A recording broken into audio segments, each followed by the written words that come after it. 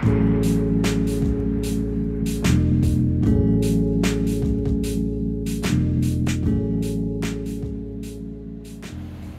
is going on, YouTube? Welcome back, everybody. A little bit different of a video for you today.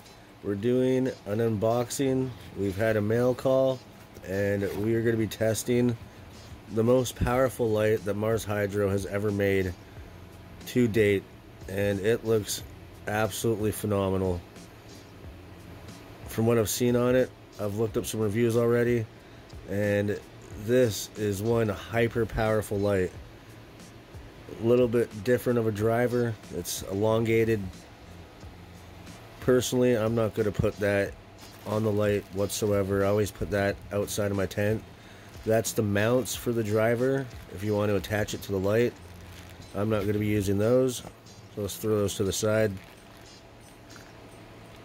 Hanging cable, and that's also the cable to attach multiple lights at the same time in the same package.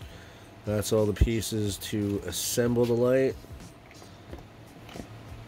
There's the octopus cables, and you got to remember when you're attaching those, you do have to do a bit of a twist. Make sure they're locked in. What else do we got going on inside of here? We have the edge pieces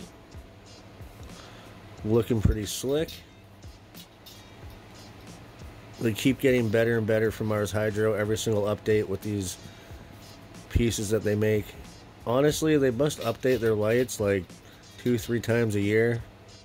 So this is the FC-8000, and the FC-6500 was a different layout for the light. It came fully assembled, and it was a foldable style of a light. Now, this is a little bit better in my mind because you can adjust the bars to whatever position that you want. But to be quite honest, the markings that Mars Hydro does have on the side of the bars is the best positioning for the light. As you'll see, they really compacted the LEDs at the very end of the light to make sure they're getting the even distribution. Usually the light will fade away towards the corners, but not on this light. They seem to have that covered. These bars are looking pretty well laid out in my mind. In comparison to the light that was last laid out in this type of style that I assembled, the FC-6500, I gotta say this, they completely changed around and made it way more simple compared to that light. I remember that one was a little bit more thought-provoking. You had to actually use the end pieces as the holder, and it didn't actually come with all the little brass circles. And this one comes with all those brass circles, and it just has these little plastic end caps. So way better of a layout in my mind. Always improving. Good on them. I don't really have much to show you because it's so simple to put together this time around. Really self-explanatory. And the instruction booklet, you don't really need it whatsoever. But it's there in case you do. Okay, so now that this light has been completely assembled, only thing left to do is attach my 4 hangers and raise this light right up. Put these in whatever positioning point that you desire and go for it. Now, usually this light is done with a metal wire, but I'm using 4 ratchets instead. Alright, now that it's all turned on, looking real beastly, 8 huge bars. I might as well mention what type of LEDs that this actually uses.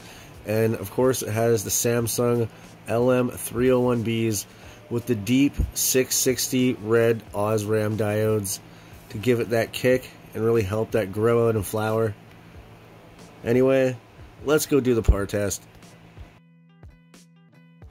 Alright, we're back. We're about to do this par test, and all I have to say is I have been using this light for a little bit. There's a bit of a gap between the unboxing and then the par test, and this light is legit nuclear powered. It is so strong, and if you don't have any CO2 supplement, you're probably only going to need it at 75% at 12 inches at the most, or you could do 100% at 24 inches.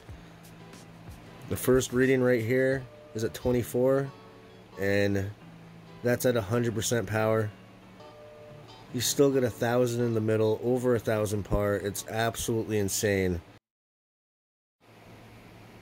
We are doing this one at 12 inches, and like I said, if you don't have any supplemental CO2 being pumped into your tent, your plant will not be able to handle these numbers unless you got a really durable strain.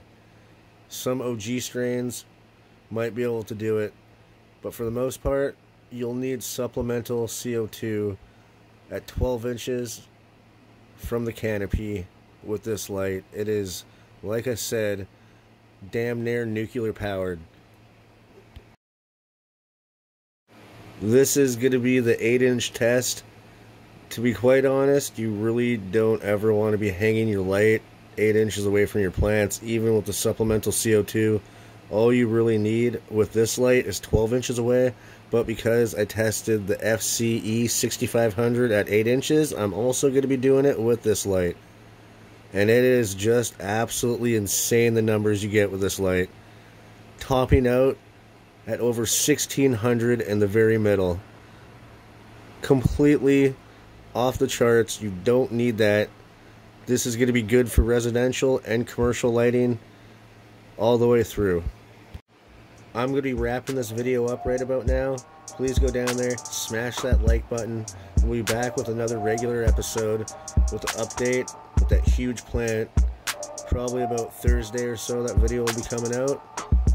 If you want a little bit of a discount, you can use my discount code 2x2grower. It should work for all the products on the Mars Hydro website. Take her easy, everybody. I'll see you next time.